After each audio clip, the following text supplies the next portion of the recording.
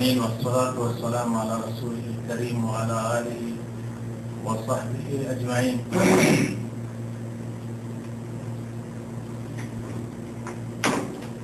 আজকে দর্শে আমরা একটি বিষয় নিয়ে আলোচনা করব, যেটা হলো মুসলিমদের দোষ ত্রুটি গোপন রাখা জরুরি এবং অপ্রয়োজনে তা প্রচার করা নিষেধ। মুসলিমদের দোষ ত্রুটি হতেই পারে, দোষ থাকতেই পারে, আর সেই দোষ নিয়ে প্রচার করা বৈধ নয়। কিছু দোষ আছে যা কর্তৃপক্ষকে জানিয়ে দেওয়া দরকার। কর্তৃপক্ষকে জানিয়ে দেওয়া দরকার মানে এমন দোষ যেটা সামাজিকভাবে সামাজিক অপরাধ, আর তার যদি কর্তৃপক্ষকে জানানো না হয় তাহলে সামাজিকভাবে মানুষ ক্ষতিগ্রস্ত হবে। এই জন্য এই দোষটা কর্তৃপক্ষের কাছে জানিয়ে দেওয়া জরুরি। যেমন মদের আড্ডা, ব্যভিচারের আড্ডা, ইসলাম বিরোধী কোন কর্মতৎপরতা ইত্যাদি। যেমন এই দেশে হায়া আছে, নির্দিষ্ট অফিস আছে, সে অফিসে গিয়ে জানিয়ে দিলে তারা সেই ব্যবস্থা, অফিসের লোকের ব্যবস্থা নেয় এবং তাদেরকে ধরাধরি করে শায়েস্তামূলক ব্যবস্থা নিয়ে এই অন্যায়ের প্রতিবাদে তারা সচেষ্ট হতে পারে। এই হিসাবে কিছু দোষ আছে যে দোষ গোপন করা বৈধ নয়, কিন্তু সাধারণ কোন ত্রুটি আপনি জানলেন যে ওই লোকটা এই কাজটা করেছে, কিন্তু তার ব্যক্তিগতভাবে তার ক্ষতি হবে, আপনি তাকে ব্যক্তিগতভাবে নসিহত করুন যে আপনি এটা করছেন, এটা ঠিক না। তারপর সেই ত্রুটিটা আপনি অন্যের কাছে প্রচার করবেন না। জানেন বাসার না এরকম লোক, এটাকে কি বলে? এক প্রকার গীবত, তাই না? এটা গীবত। ওর দোষ দেখলেন, দোষটাকে ঢাকা দরকার ছিল, আপনি ঢাকলেন না, বরং অন্যের কাছে গিয়ে প্রচার করতে লাগলেন। বাসার এই করে সেই করে, বাসার তার রুমে টিভি, তারপর ইন্টারনেট, তারপর ইন্টারনেটে এই করে সেই করে। আপনি দেখলেন আর কেউ জানে না, কিন্তু আপনি জানিয়ে দিলেন। আর এক প্রকার প্রচার হলো যে পাপী অপরাধী নিজে প্রচার করে, নিজে পাপ করে গোপনে, কিন্তু সেই পাপটা আবার বন্ধু মহলে প্রকাশ করে, প্রচার করে, রাতের অন্ধকারে করে, আল্লাহ তাআলা তাকে গোপন করে, ধরা পড়ে না। কিন্তু দিনের বেলায় সে বন্ধু মহলে বলে, জানিস আজকে রাতে আমি এই করেছি, নিজে নিজে প্রচার করে, আবার গর্ব করে। এইভাবে প্রচারের মাধ্যমে তারা নিজেদের পাপকে গোপন না রেখে প্রচার করে নিজে গর্ব করে, আর তার ফলে ক্ষতি হয়। সেই সম্পর্কে কিছু আলোচনা আমরা আজকে রাখবো হাদিস শরীফ থেকে উদ্ধৃতি দিয়ে। মহান আল্লাহ বলেছেন, ইন্নাল্লাযীনা ইউহিব্বুনা আন তাশিআ আল-ফাহিশাতু ফিল্লাযীনা আমানু লাহুম আযাবুন আলীমুন ফিদ দুনিয়া ওয়াল আখিরাহ। যারা পছন্দ করে যে মুমিনদের মাঝে অশ্লীলতার প্রসার হোক, যারা মুমিনদের মাঝে অশ্লীলতার প্রসার কামনা করে, তাদের জন্য ইহকালে ও পরকালে কঠিন শাস্তি রয়েছে, যন্ত্রণাদায়ক শাস্তি রয়েছে। আপনি চান যে মুমিনদের ঘরে অশ্লীলতা প্রচার হোক, আপনি চান যে ভালো ঘরের মেয়েটা খারাপ হয়ে যায়, আপনি চান যে ভালো ঘরের ছেলেটা খারাপ হয়ে যায়, আপনি চান যে হ্যাঁ খুব তো দেখছি হাজিগিরি দেখাচ্ছে, ওরা পাজি হয়ে যায়। মনে মনে যারা পছন্দ করে যে ওর ঘরে ব্যভিচার ঢুকুক, তাহলে পরে তার জন্য আল্লাহর তরফ থেকে রয়েছে কঠিন শাস্তি।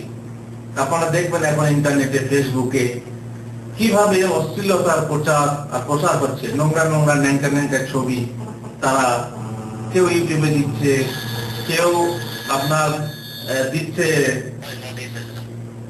ফেসবুকে, টুইটার ইত্যাদি যে সমস্ত প্রোগ্রামগুলো রয়েছে, এই প্রোগ্রামগুলোতে অশ্লীল ছবি দিয়ে মুমিনদের মাঝে অশ্লীলতা প্রচার করছে। তাদেরকে সতর্ক হওয়া দরকার, তাদের সাবধান হওয়া উচিত যে তাদের জন্য রয়েছে কঠিন শাস্তি, হয় দুনিয়াতে আর না হয়তো আখিরাতে অবশ্যই আছে। সুতরাং আল্লাহ তাআলার এটা হচ্ছে ধমক। আবু হুরায়রা রাদিয়াল্লাহু তাআলা বলছেন মহানবী সাল্লাল্লাহু আলাইহি ওয়াসাল্লাম বলেছেন, লা ইয়াসতুরু আবদুন আবদান ফিদ দুনিয়া ইল্লা সাতারাহু আল্লাহু ইয়াওমাল কিয়ামাহ। এবারে যদি কেউ কারো দোষ গোপন করে, আপনি একটা লোক সম্পর্কে জানলেন যে সেই লোকটার এই দোষ আছে, সে যদি গোপন করে তাহলে কিয়ামতে আল্লাহ তাআলা তার দোষ গোপন করবেন। তার মানে কি, দোষ ক্ষমা করবেন, পাপ ক্ষমা করে দেবেন। কিন্তু আগেই বললাম যে এমন দোষ গোপন করা যাবে না যে দোষ গোপন করলে ক্ষতি হবে। যেমন একটা লোক পরামর্শ নিতে এলো, শাহ আলম ভাই, আমি আমার মেয়ের বিয়ে ঠিক করেছি অমুক আপনার গ্রামের অমুক ওই পাড়ার অমুক ছেলের সঙ্গে, আপনার কি মত, ভালো হবে কিনা, আপনার কর্তব্য কি? সে আপনার কাছে পরামর্শ চাইলো। আর মুসলমান ভাই পরামর্শ চাইলে আর দ্বীনু আন-নাসিহা, হিতাকাঙ্ক্ষার নাম হচ্ছে ধর্ম। হিতাকাঙ্ক্ষীটা থাকতে হবে আপনার ভিতরে। আপনার ভাই যখন পরামর্শ চাইলো তখন আপনি তার প্রতি হিতাকাঙ্ক্ষী হবেন, শুভাকাঙ্ক্ষী হবেন। কি বলবেন তাকে? ছেলেটার আসল চরিত্র খুলে বলবেন, নাকি গোপন রেখে তাকে করবেন? কেন? যেহেতু বিয়ে শাদীর ব্যাপার, হয়তোবা বিয়েটা হলে পরে সে হয়তো বিদাতি কিংবা মুশরিক কিংবা চরিত্রহীন, আর একজন ভালো লোক তার মেয়ে বিয়ে দেবে, সেই মেয়ে গিয়ে সেই সংসারে ফেসে যাবে এবং তার ক্ষতি হবে। ক্ষতিটা আপনার দ্বারাতে হলো, যেহেতু আপনার কাছে পরামর্শ চাওয়া হয়েছিল কিন্তু আপনি দোষ গোপন করেছেন। আপনি ভাবলেন কি যে কিয়ামতের দিন তাহলে আমার দোষ আল্লাহ গোপন করবেন। না, এটা না। এরকম দোষ গোপন করা বৈধ নয়। এই ক্ষেত্রে মুসলিম ভাইকে খুলে বলা উচিত যে ভাই, অমুক ছেলের সঙ্গে আপনার মেয়ে বিয়ে ঠিক করেছেন, খবরদার না, কারণ ওই ছেলেটা ভালো না, ওই ছেলেটা মদ খায়, কি ওই ছেলেটা ব্যভিচার করে, বেশ্যালয়ে যায়, কিংবা বিদাতি কিংবা মুশরিক ইত্যাদি বলে আপনি তাকে কি করবেন? নসিহত করবেন, যাতে করে সে বেচারি ফেসে না যায়। বুঝতে পারলেন? এইভাবে কেউ যদি মনে করেন পরামর্শ নিল যে অমুক আমার কাছ থেকে ঋণ চাচ্ছে, কি করা যায় বলুন তো? আপনি তাকে চেনেন না, কিন্তু জানছে যে ও বন্ধু, যিনি আপনি তখন চেনেন, আপনি জানেন যে লোকটা খেচর, ঋণ নিলে পরে আর দিতে চায় না, তখন আপনি তাকে নসিহত কি করবেন? নসিহত করবেন যে ভাই লোকটা এরকম। তখন কিন্তু গীবতের পর্যায়ে পড়বে না, তখন হবে কি সাবধান এবং সতর্ক করা পর্যায়ভুক্ত। যদি না দেন তাহলে ওই লোকটা কি হবে? ফেঁসে যাবে, ফাঁসার হাত থেকে বাঁচে যাবে। তার জন্য সেই ক্ষেত্রে নসিহত করা ওয়াজিব। কেউ ব্যবসা করবে, সঙ্গী সাথী খুঁজছে, ব্যবসা করবে, একজনের সাথে শরীক হয়ে ব্যবসা করবে, কিন্তু জানছেন যে সে লোক হচ্ছে ধোঁকাবাজ। তখন যদি আপনি জানেন, তাকে নসিহত করুন, তাকে বলুন যে ভাই লোকটা ধোঁকাবাজ, খবরদার ওর পাল্লায় পড়বেন না। এইরকম দোষ গোপন করা বৈধ নয়। বাকি আপনি জানলেন, আপনার প্রতিবেশী হিসাবে, আপনার বন্ধু হিসাবে জানলেন সেই লোকটার মধ্যে একটা দোষ আছে, সেই দোষটা খবরদার কারো কাছে প্রচার করবেন না, গীবত করবেন না। ঠিক আছে? এই হলো হাদিসের মর্মার্থ। অন্য এক হাদিসে রাসূলুল্লাহ সাল্লাল্লাহু আলাইহি ওয়াসাল্লাম বলছেন, কুল্লু উম্মতি মুআফা ইল্লাল মুজাহিরিন। আমার প্রত্যেক উম্মতকে আল্লাহ ক্ষমা করে দেবেন ইচ্ছা করলে, তাই না? গুনাহ তো অনেক প্রকারের আছে। সাগীরা গুনাহ আল্লাহ ক্ষমা করেন না। কাবিরা গুনাহ তওবা করলে আল্লাহ ক্ষমা করেন, তওবা কবুল হলে আল্লাহ ক্ষমা করেন। আর তওবা যদি না করে কিয়ামতের দিনে আল্লাহর ইচ্ছাধীন থাকবে, আল্লাহ ইচ্ছা করলে তাকে মাফ করে দেবেন, আর না হয়তো জাহান্নামে শাস্তি ভোগাবেন। যদি তৌহিদ থাকে, তৌহিদের বলে সে একদিন না একদিন বেহেশতে যাবে। এখন আল্লাহ তাআলা সাগীরা গুনাহগুলোকে মাফ করে দেন কিসের মাধ্যমে? ভালো কাজের মাধ্যমে। আপনি উযু করলেন, সাগীরা গুনাহ ধোয়া যায়। নামাজ পড়লেন, সাগীরা গুনাহ মাফ হয়ে যায়। উমরা করলেন, সাগীরা গুনাহ মাফ হয়ে যায়। হজ করলেন, সাগীরা গুনাহ মাফ হয়ে যায়। অনেক উলামা বলেছেন যে কাবিরা গুনাহ মাফ হয়ে যায়, কিন্তু অনেক উলামা বলেছেন যে না, কাবিরা গুনাহ তওবা না করলে মাফ হবে না। কেউ বলেছেন যেটা আল্লাহর হক সেটা মাফ হয়ে যায়, বান্দার হক মাফ হয় না, কারণ বান্দার হক মাফ করতে গেলে কি করতে হয়? বান্দার কাছে ক্ষমা চাইতে হয়। এই জন্য সমস্ত গুনাহ মাফ হয় না। আপনারা জানেন যে মেয়ে কেউ মারা গেলে বিরাট করে কান্না করে, মাতম করে কান্না করে, সেই মেয়ের ব্যাপারে, শাস্তির ব্যাপারে কি এসেছে? যে সেই মেয়ে তওবা করে, হাদিসে আছে না ইয়াহাতু ইযা লাম তাতুব, যদি তওবা করে মারা না যায় তাহলে কিয়ামতের দিনে সে খাড়া হবে, তাকে দাঁড় করানো হবে কি অবস্থায়? আল কাতরা জামা আর ওই যে কি বলে গন্ধক জাতীয় পায়জামা বা চুলকানি জাতীয় পায়জামা তাকে পরিয়ে দাঁড় করানো হবে। কি আছে? ইযা লাম তাতুব, তওবা না করলে। তাহলে বোঝা গেল কি যে কাবিরা গুনাহের জন্য কি লাগবে? তওবা লাগবে। সুতরাং আল্লাহ তাআলা সাগীরা গুনাহগুলোকে মাফ করে দেন, কাবিরা গুনাহ ইচ্ছা করলে আল্লাহ মাফ করে দেবেন। কিন্তু তারা নয় যারা পাপ করে প্রকাশ করে বেড়ায়, প্রচার করে বেড়ায়। ইল্লাল মুজাহিরিন, পাপ করে প্রচার করে বেড়ায়, প্রকাশ করে বেড়ায়। এটা দুই রকম হতে পারে। এক হলো যে প্রকাশ্যে পাপ করে, মানে বুক ফুলিয়ে প্রকাশ্যে পাপ করছে। আর এক হলো কি যে পাপ করে পরে প্রকাশ করছে। প্রকাশ্যে পাপ করছে মানে প্রকাশ্যে দেখেন রাস্তাঘাটে মদ খাচ্ছে, প্রকাশ্যে বিড়ি সিগারেট খাচ্ছে, বিড়ি সিগারেটের ধোঁয়া আবার আপনার মুখে, যদি আপনি তাকান কিছু বলেন তো আপনার মুখে ছেড়ে দেবে, তাই না? মোস্তান টাইপের লোকরা দিমাগ দেখি। অবশ্য বিড়ি সিগারেট অনেকে হারাম মনে করে না, কি মনে করে? মাকরুহ, এগুলো মুশকিল। কিন্তু যে জানে যে বিড়ি সিগারেট খাওয়া হারাম, আর সে যদি প্রকাশ্যে দিবালোকে লোকের সামনে খায় তো সেটা কি হলো? পাপ প্রকাশ্যে করে। হারাম হলে সে হারামটা খেলে কাবিরা গুনাহ হয়, আর এই কাবিরা গুনাহটা সে প্রকাশ্যে করছে। আমি বলেছিলাম কোন এক মানে উপলক্ষে যে যদি কেউ সিগারেট খাচ্ছে তাকে সালাম দেবেন না, কারণ সে পাপ করছে। পাপরত অবস্থায় কাউকে সালাম দিলে তার প্রতি আপনার মহব্বত, আপনার সন্তুষ্টি প্রকাশ পায়। এই জন্য আমি বলছি না যে সালাম দেওয়া হারাম, আমি কি বলছি যে তাকে দেবেন না, দিলে পরে যাতে সে বুঝতে পারে যে আমি কি করছি, খারাপ কাজ করছি, পাপ করছি। দিয়ে যেহেতু এটা হচ্ছে কাবিরা গুনাহ, আর কাবিরা গুনাহ মতো অবস্থায় আপনি অন্য সময় সেই লোকই খায়, কিন্তু অন্য সময় আপনি সালাম দেওয়া চলবে? চলবে না? চলবে। একটা লোক দাড়ি চাচ্ছে, বর্তমানে এখন তার হাতে ব্লেড রয়েছে, আয়না রয়েছে, দাড়ি চাচ্ছে, আপনি তাকে সালাম দেবেন না। কিন্তু দাড়ি থাকা লোককে সালাম দেওয়া যায় না? যায়। তার কাজকে ঘৃণা করা হয়, যে কাজটা করছে সে কাজটা হচ্ছে কাবিরা গুনাহ।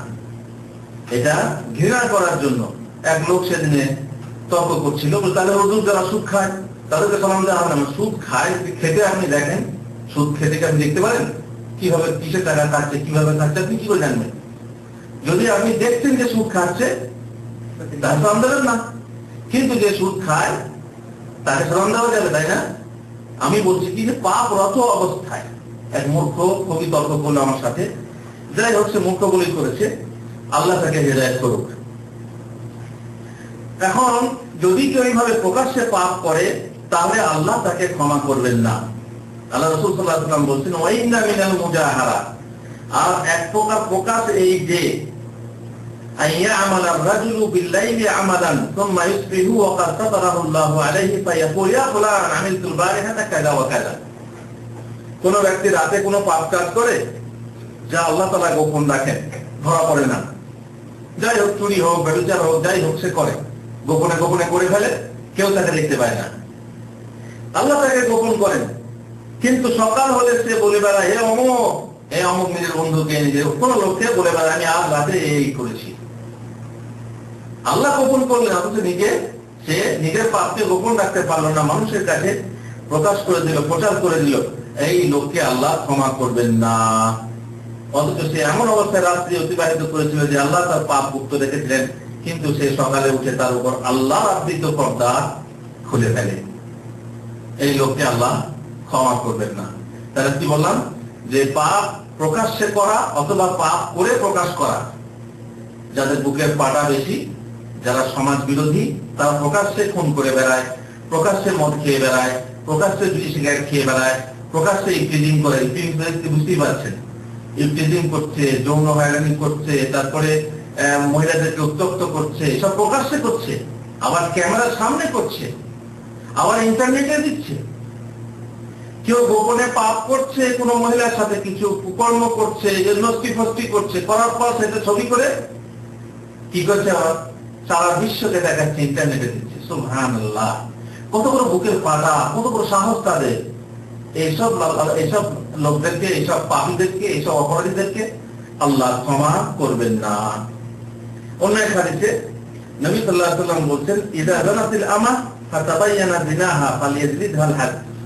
যদি তোমাদের কোনো কৃতদাসী ব্যভিচার করে আর তা প্রমাণিত হয়, তাহলে তাকে যে শরীয়ত কর্তৃক নির্ধারিত বেত্রাঘাত আছে, বেত্রাঘাত লাগো, আর তাকে তিরস্কার করো না। তাকে শাস্তি দাও, কিন্তু গালমন্দ করো না। দেখেন কি, যেহেতু মুমিনের একটা কি আছে, সে মুমিন, পাপ করেছে কিন্তু সে মুমিন, তাকে গালমন্দ করো না। অতঃপর দ্বিতীয়বার যদি ব্যভিচার করে, তাহলে সে যেন তাকে শরীয়ত কর্তৃক নির্ধারিত বেত্রাঘাত করে এবং তিরস্কার না করে, মানে গালমন্দ না করে। পুনরায় যদি ব্যভিচার করে, তাহলে সে চুলের একটি রশিদ বিনিময়ে হলেও তাকে বিক্রি করে দাও। তবু গালমন্দ করো না, প্রচার প্রকাশ করো না, হইচই করো না, এই করেছে। খবরটা সেই পাপটাকে কি করো, গোপন রাখো। এখানে দেখছেন, এখানে ব্যবস্থা আছে। এখানে সৌদি আরবে কারো দাসী, বর্তমান তো কিছু দাসী নেই, দাসী আছে, খাদেমা যাকে বলছে, শাকালা। এরা যদি কোনো ব্যাপারে ধরা পড়ে, তো সঙ্গে সঙ্গে সেটা কি করা হয়, অত প্রচার করা হয় না, গোপন করা হয়। আর চাবুক মারা হলেও সে জায়গাতে মাঝে মাঝে মারা হয় না, কোথায় নিয়ে যাওয়া হয়, যেখানে মহিলা জেল আছে, সেখানে নিয়ে গিয়ে গোপনে তাদের ব্যবস্থা করা হয়, সাহায্য করা হয়, কিন্তু প্রচার করা হয় না। আমাদের দেশে পত্র পত্রিকায় আর কিসে কিসে প্রচার করা হয়, হয় না? কিন্তু এখানে বংশীয় মর্যাদা, মোমেনদের একটা মর্যাদা আছে, সেই মর্যাদা হিসাবে এরা গোপন করে। তবে যে শাস্তিগুলো দেওয়া প্রকাশ্যে দরকার, সেখানে প্রকাশ্যে দেওয়া হয়। প্রকাশ্যে দেওয়া হয় না এমন কথা না। যেমন আল্লাহ তাআলা বলছেন, মুমিনরা যারা প্রত্যক্ষ করে, তবে তো শিক্ষা হবে। যে লোকটা এই করেছিল বলে ধর, যেমন জমা মসজিদের সামনে আপনারা দেখবেন বেত্রাঘাত করা হয়। কেউ মদ খেয়েছিল, তার জন্য তাকে বেত্রাঘাত করা হয়। কেউ চুরি করেছিল, তাকে তার জন্য হাত কাটা আপনারা দেখেছেন। কেউ স্মাগলিং করেছিল, ওই যে কি বলো ওটাকে, হেরোইন যাকে বলে, স্মাগলিং করার ফলে তাকে হত্যা করা হলো, খুনের বদলে খুন নেওয়া হলো। এগুলো জুমার দিনে লোকের সামনে করা হয়। কেন? যাতে লোকেরা শিক্ষা পায়, ভয় খায়, যাতে এই ফলে এই হয়েছে, অথবা আমি এটা করব না, ঠিক কিনা? কিন্তু যেটা গোপন করা, গোপন করো। যাকে তুমি শাস্তি দিয়েছো তাকে আর গালিমন্দ করো না। এটা আপনি বুঝতে পারবেন যে এক ব্যক্তি নবী সাল্লাল্লাহু আলাইহি ওয়াসাল্লামের নিকট সে মদ খেয়েছিল, এক ব্যক্তি মদ খেয়েছিল, মাতাল, তাকে উপস্থিত করা হয় নবী সাল্লাল্লাহু আলাইহি ওয়াসাল্লামের নিকট। তিনি তাকে প্রহার করার আদেশ দিলেন, মারতে আদেশ দিলেন। আবু হুরায়রা বলেন, আমাদের মাঝে কেউ তাকে হাত দিয়ে, কেউ জুতা দিয়ে, কেউ বা কাপড় দিয়ে মারতে লাগলো।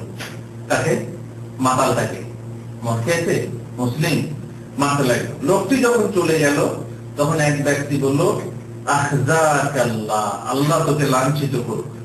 মদ খাস, মুসলমান হয়ে মদ খাস, আল্লাহ তোকে লাঞ্ছিত করুক। এটা কি হলো? এটা তিরস্কার হলো, বদদুয়া হলো, তাই না?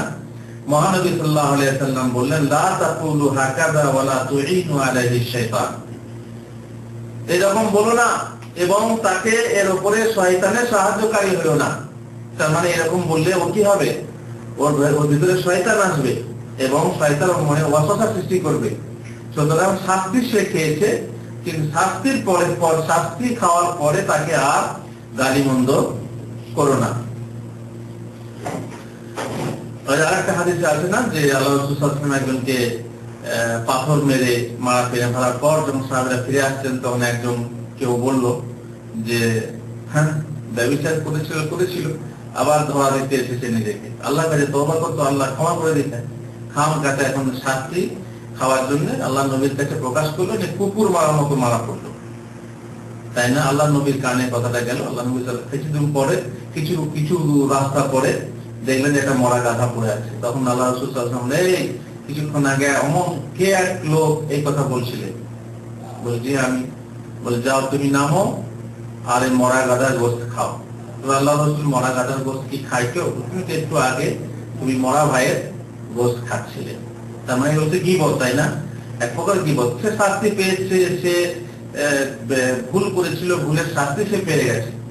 এই শাস্তি পাওয়ার পর আবার তোমরা তাকে গালাগালি করবে, এটা ঠিক নয়। সুতরাং এইভাবে মুসলমানদের সবকিছুই গোপন করা, সবকিছু মানে যেগুলো দোষ ত্রুটি গোপন করা কখন ওয়াজিব কখন ওয়াজিব নয় ভালোভাবে বুঝতে পারলেন। যেহেতু মুসলিমের সমাজ হচ্ছে একটা সুন্দর সমাজ, সেই সমাজের মাঝে যাতে কোনো বিশৃঙ্খলা সৃষ্টি না হয় সেটা আপনাকে খেয়াল রাখতে হবে। অতএব কোন দোষটা প্রচার করা যাবে, কোন সময় যাবে এবং কোন দোষটা প্রচার করা যাবে না এবং কোন সময় যাবে না সে খেয়াল অবশ্যই রাখতে হবে। এখন আরেকটি হাদিসে মুসলিমদের প্রয়োজন পূরণ করার গুরুত্ব সম্পর্কে বলা হয়েছে। যেহেতু আগে আপনারা শুনেছিলেন যে মুসলমানের জন্য কার মতো, দুটো উদাহরণ আছে। মুসলমানদের জন্য কার মতো? একটি দেহের মতো, একটি দেহের মতো। আর দ্বিতীয় উদাহরণ বলা হয়েছে একটি বিল্ডিং এর মতো, একটি ইমারতের মতো, যে এক অপরকে সহযোগিতা করে। যেমন তার দোষ ত্রুটি গোপন রাখবে, তেমনি তার অভাব পড়লে অভাব এবং প্রয়োজন পূর্ণ করবে। সেখানে আল্লাহ তাআলা বলেন ওয়াফআলু খাইরান লাআল্লাকুম তুফলিহুন, তোমরা মঙ্গল কার্য করো, সব ভালো কাজ করো, সৎ কার্য করো, ভালাই করো, মানুষের উপকার করো, এতে তোমরা কি হবে? সফল কাম হবে। আর রাসূলুল্লাহ সাল্লাল্লাহু আলাইহি ওয়াসাল্লাম বলছেন আল মুসলিমু আকুল মুসলিম, আল ইন্নামাল মুমিনুনা ইখওয়া, মুমিনরা ভাই ভাই, মুসলিম মুসলিমের ভাই। এজন্য বলা হয় মুসলিম মুসলিমের জন্য আয়না স্বরূপ। আয়না স্বরূপ মানে আয়না আপনার চেহারার দোষ ত্রুটি বলে দেয়, তাই না? যে আপনার কোন জায়গাতে কালি লেগে আছে, কি আপনার কোন জায়গায় দাগ আছে ইত্যাদি আপনার আয়না প্রকাশ করে। তেমনি আপনার মুসলিম ভাই আপনার দোষ ত্রুটি যেমন এই দেখেন আপনার দাড়িতে কি লেগে আছে, শরীর ছাড়িয়ে ফেলো, কি আপনার চোখের কোণে ওই যে লেগে আছে, নোংরা লেগে আছে, মুছে ফেলুন। তেমনি তুমি ভাই এটা করছো, অমুক জায়গাতে এই করছো, এটা ঠিক না, এই ব্যবসাটা করছো, এটা ঠিক না, এটা হালাল না, এই ধরনের দোষ ত্রুটিগুলোকে প্রকাশ করে দেবে একজন মুসলিমের জন্য। লা ইয়াযলিমুহু, মুসলিম ভাই কোনদিন মুসলিমের ভাইয়ের প্রতি জুলুম করতে পারে না, অন্যায় আচরণ করতে পারে না, অন্যায় করতে পারে না। জুলুম কয় প্রকার? জুলুম 3 প্রকার। এটা কোন প্রকার জুলুম? এক হচ্ছে জুলুম নিজের প্রতি, আর দুই হচ্ছে আল্লাহর প্রতি, সেটা সব থেকে বড় জুলুম। আর এটাই হচ্ছে যে অন্য মুসলিম ভাইয়ের প্রতি জুলুম। এই জুলুম না সে করবে, ওয়ালা ইসলিমুহু, আর তাকে অত্যাচারীর হাতে ছেড়ে দেবে না, তাকে অত্যাচারীর হাতে ছেড়ে দেবে না। তার মানে সে দেখছে যে এই মুসলিম ভাই একজনের কাছে, এক জালেমের কাছে অত্যাচারিত হচ্ছে, তাকে জুলুম করা হচ্ছে, আর আপনি তাকে দেখছেন। আপনি ইচ্ছা করলে আপনি বাধা দিতে পারেন। এই জন্য এক হাদিসে শুনেছেন না, উনসুর আখাকা যালিমান আও মাজলুমা, তোমার অত্যাচারিত অথবা অত্যাচারিত মুসলিম ভাইকে কি করো? সাহায্য করো। আপনি সাহায্য করলে করতে পারেন, আপনার সে ক্ষমতা আছে, অথচ আপনি করছেন না। সুতরাং আপনার ইসলামে ত্রুটি আছে, এই জন্যই যে আপনি তাকে জুলুম অবস্থায় ছেড়ে দিচ্ছেন, তাকে অত্যাচারিত হতে দেখে আপনি প্রতিবাদ করছেন না, অথবা একজনকে অত্যাচারী হতে দেখে আপনি দেখছেন অথচ প্রতিবাদ করছেন না, এতে কিন্তু আপনার ইসলামের ত্রুটি প্রকাশ হচ্ছে। মান কানা ফি হাজাতি আখি, যে ব্যক্তি তার ভাইয়ের প্রয়োজনে থাকবে, তার ভাইয়ের প্রয়োজন মিটিয়ে দেবে, কান আল্লাহু ফি হাজাতিহি, আল্লাহ তার প্রয়োজন পূর্ণ করবেন।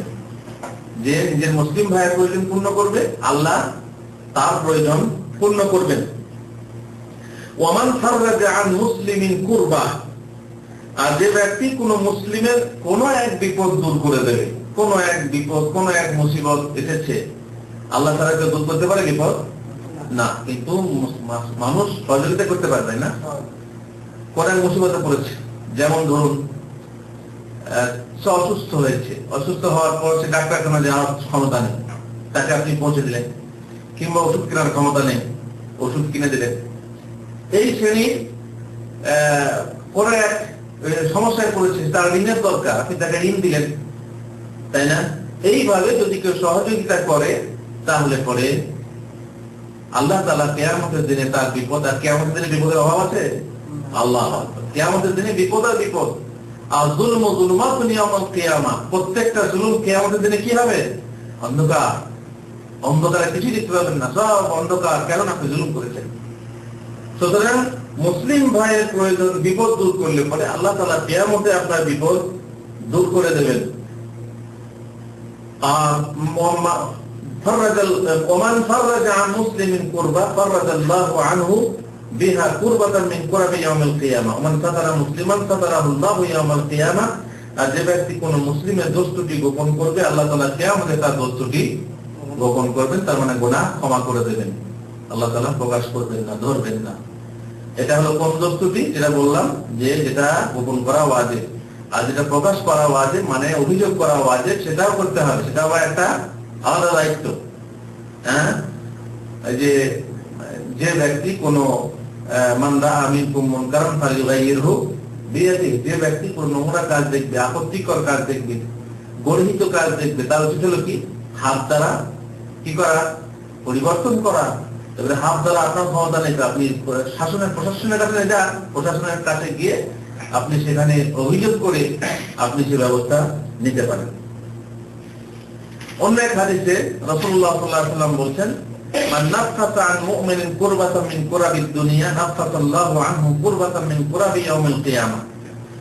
যে ব্যক্তি কোন মুসলমানের কোন পার্থিব দুর্ভোগ দূরীভূত করবে, আল্লাহ তার কিয়ামতের দিনে দুর্ভোগ সমূহের মধ্যে কোন একটি দুর্ভোগ দূর করে দেবেন। আর যে ব্যক্তি কোন ঋণ পরিশোধে অক্ষম ব্যক্তির প্রতি সহজ করবে, আল্লাহ দুনিয়া ও আখিরাতে তার প্রতি সহজ করবেন। ওয়াইন কানা যু উসরাতিন ফানাযারাতুন ইলা মাইসারা ওয়া আন তাসাদদাকু খায়রুল লাকুম ইন কুনতুম তা'লামুন। ঋণ দানের ব্যাপারে এইজন্য মানুষ ঋণ দিতে চায় না। কেন দিতে চায় না? যেহেতু সে হয়তো আর পাবে না, কারণ ঋণ ফেরত পাবে না। তো ঋণ ফেরত পাওয়ার যদি আশা না থাকে, যদি মাফ করে দাও, এটাই হচ্ছে তোমাদের জন্য ভালো। না হয়তো সময় দাও, যতদিন না দিতে পেরেছে সময় দিতে হবে। তাছাড়া এই জন্যই যে এতগুলো টাকা আমি ছেড়ে রাখবো, কতদিন সময় দেবো, এই জন্য বন্ধক রাখে। বন্ধকি, আর বন্ধক রেখে মানুষ কি করে, জমি বন্ধক রেখে জমিতে চাষ করে খায়, গাড়ি বন্ধক রেখে গাড়িতে ব্যবহার করে, ঘড়ি বন্ধক রেখে ঘড়িতে ব্যবহার করে। এগুলো চলবে? এগুলো সুদে পরিণত হয়ে যাবে। যদি আপনার ঋণের গ্যারান্টি স্বরূপ কোনো কিছু বন্ধক রাখেন, সেটা ব্যবহার করা যাবে না। বড়জোর ঋণ শোধ করতে না পারলে এই জিনিসটা বিক্রি করে আপনি আপনার ঋণের টাকা শোধ করে নেবেন, বাকি টাকা মালিককে ফেরত দিতে হবে। এই হচ্ছে ঋণ ব্যবস্থা শরীয়তে। সুতরাং যে ব্যক্তি আল্লাহ বলেছেন, যে ব্যক্তি কোন ঋণগ্রস্ত ব্যক্তিকে বা ঋণ পরিশোধে অক্ষম ব্যক্তির প্রতি সহজ করবে। ঋণ নিয়েছে, ঠিক আছে পারলাম না, ঠিক আছে আর এক সপ্তাহ, ঠিক আছে পারলাম না আর এক সপ্তাহ, এইভাবে যদি টাইম দিতে থাকে, তো আল্লাহ তাআলা তাকে কি করবেন? ক্ষমা করবেন। আখিরাতে তার প্রতি সহজ করবেন। আখিরাতে তার প্রতি সহজ করবেন মানে তার পাপসমূহ সহজ করে দেবেন, শাস্তিটা কি করবেন? হালকা করে দেবেন, লাঘব করে দেবেন। আর যতক্ষণ পর্যন্ত বান্দা তার মুসলমান ভাইয়ের সহযোগিতা করতে থাকে, আল্লাহ সে বান্দার সাহায্য করতে থাকে। যে ব্যক্তি এমন পথে চলে যাতে সে দ্বীনি বিদ্যা অর্জন করে, ওমান সালাকা তারিকান ইয়ালতামিসু ফীহি ইলমান সাহালাল্লাহু লাহু তারিকান ইলাল জান্নাহ। এমন রাস্তায় থাকে যে রাস্তায় সে ইলম অনুসন্ধান করতে গেলে, মানে কি ইঞ্জিনিয়ারিং, কম্পিউটার না, দ্বীনি বিদ্যা, দ্বীনি শিক্ষা, দ্বীনি চর্চা, দ্বীনি জ্ঞান অর্জন করার পথে থাকে, সে আসলে কিসের রাস্তায়? জান্নাতের রাস্তায় থাকে। সে চলে তার কোন রাস্তায়? জান্নাতের রাস্তায় চলে। সুতরাং ইলম অনুসন্ধান করতে করতে কেউ মারা গেলে কোন পথে মারা যাওয়া হয়? জান্নাতের পথে। আপনারা যেমন বহু কষ্ট স্বীকার করে সারাদিন মেহনতের পর এই মাক্তাবুদ দাওয়ায় এসে ইলম শিক্ষা করছেন, এটা হচ্ছে জান্নাতের পথ।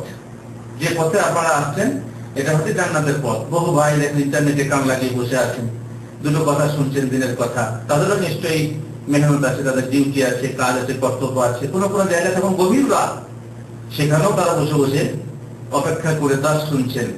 দিনে এলেন সহি ইলমের আশায় বসে বসে রাত কাটছেন। এটা হচ্ছে জান্নাতের পথ। জান্নাতের পথ সাখারাল্লাহু লাহু তারিকান ইলাল জান্নাহ। এরই বদৌলতে আল্লাহ তাআলা জান্নাতের পথ সহজ করে দেবেন। ওয়ামাজতামা কওমুন ফি বাইতিন মিন বুয়ুতিল্লাহ তাআলা ইয়াতলুনা কিতাবাল্লাহ। আর যে জাতি বা যে গোষ্ঠী আল্লাহর ঘরসমূহের মধ্যে কোন ঘরে একত্রিত হয়ে আল্লাহর কিতাব পাঠ করে, আল্লাহর ঘর মধ্যে দেখেন কেউ বলে আল্লাহর ঘর বলা হবে না মসজিদকে, কে বলছেন না সেদিনে যে মসজিদকে আল্লাহর ঘর বলা হবে না। কেন বলা হবে না? মসজিদ তো আল্লাহর ঘর, মানুষ তৈরি করে, কিন্তু ঘরটা কার জন্য তৈরি হয়? আল্লাহর ইবাদতের জন্য। এই জন্য আল্লাহর ঘর বলা হয়। এটা আল্লাহ রাসূল বলছেন, মাসকানা কওমুন ফি বাইতিন মিন বুয়ুতিল্লাহ, আল্লাহর ঘরসমূহের মধ্যে কোন ঘরে, তার মানে কোন মসজিদে, যখন তারা ইয়াতলুনা কিতাব আল্লাহ, আল্লাহর কিতাব তেলাওয়াত করে, ওয়ায়াতাদারাসুনাহু, শুধু তেলাওয়াতই না, তারা এক অপরের কি করে? পঠন পাঠন করে, অধ্যয়ন করে, শিক্ষা নেয়, দার্স নেয়। শুধু তেলাওয়াতই না, বরং কোরআনে কি বলা হচ্ছে কোরআন অধ্যয়ন করে, তাই না? তাহলে কি হবে? ইল্লা নাযালাত আলাইহিমুস সাকিনা, এর ফলে আল্লাহর পক্ষ থেকে তাদের উপর প্রশান্তি অবতীর্ণ হয়। এর ফলে আল্লাহর পক্ষ থেকে তাদের উপর প্রশান্তি অবতীর্ণ হয়। তারপর ওয়াগাশিয়াতুহুর রাহমাত, আল্লাহ তাদেরকে আল্লাহ তাআলার রহমত, আল্লাহর রহমত আচ্ছাদিত করে নেয়। ওয়া হাফফাতহুমুল মালায়েকা, এবং ফেরেশতা তাদেরকে ঘিরে নেন। আর ওয়া যাকারাহুমুল্লাহু ফীমান ইনদা, আল্লাহ তাআলা তার নিকটবর্তী ফেরেশতাদের মধ্যে তাদের কথা আলোচনা করেন। আল্লাহু আকবার। কিতাব আলোচনা, আল্লাহ তাআলা কিতাব দাস হচ্ছে, কিতাবের দাস হচ্ছে, যারা দাস শুনছে এবং করছে তাদের কথা আল্লাহ তাআলা নিকটবর্তী ফেরেশতার কাছে আলোচনা করেন। নিকটবর্তী ফেরেশতার কাছে আলোচনা করে কি দেশের লোক নাকি? হ্যাঁ, যদি মনে করুন দেশের মন্ত্রী, দেশের রাজার কথা, আপনার কথা আলোচনা হয় মন্ত্রিসভাতে, রাজসভাতে যদি আপনার কথা আলোচনা হয়, তা আপনি কি দেশের লোক? নিশ্চয়ই দেশের লোক না। তার মানে হলো আপনার একটা বিশাল মর্যাদা আছে রাজার কাছে, আর সেই জন্য সেখানে আলোচনা হচ্ছে। যাত্রার কথা কি আলোচনা হবে নাকি? না না না, উলুখাদার কথা আলোচনা হয় না, একজন বিশেষ উল্লেখযোগ্য লোকের কথাই আলোচনা হয়। সুতরাং সে বিশেষ লোক, এই জন্য সেখানে তাদের কথা আল্লাহ তাআলা এইরকম লোককে কি করেন? এই লোক আলোচনা করে থাকেন, যেহেতু তারা এক মর্যাদাবান লোক। তারপরে আল্লাহ রাসূল সাল্লাল্লাহু আলাইহি ওয়াসাল্লাম শেষকালে একটা কথা বলছেন, ওমান বাত্তা বিহি আমালুহু লাম ইউসরি বিহি নাসাবু। তার মানে যে ব্যক্তির আমল তাকে পিছিয়ে দেবে, সেই ব্যক্তি বংশ তাকে অগ্রগামী করতে পারবে না। কৃষ্ণ কথা। কেউ যদি নবীর বংশ হয়, নবীর বংশ হলেই যে সে অগ্রগামী, নবী বেহেশতে যাবেন, তারা সবাই তার বংশে সবাই বেহেশতে যাবে না। ইব্রাহিম একটা মনে হয় যে তাআলা ইব্রাহিম রাব্বুহু বিকালিমাতিন ফাতাম ক্বালা ইন্নী জাইলুকা লিন-নাসি ইমামা, আমি তোমাকে মানুষের ইমাম করতে চাই। কাকে বললেন আল্লাহ তাআলা? ইব্রাহিমকে। ক্বালা ওয়া মিন যুররিয়াতি, আমার বংশধরের মধ্যে হে আল্লাহ সবাইকে কি করো? ইমাম বানিয়ে দিও।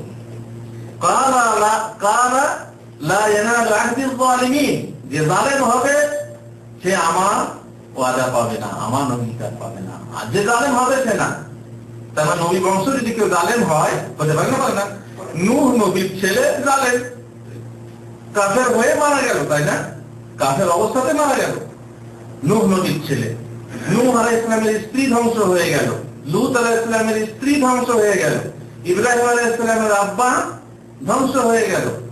এইভাবে নবীর বংশে হলেই যে কারো মর্যাদা আছে তা নেই।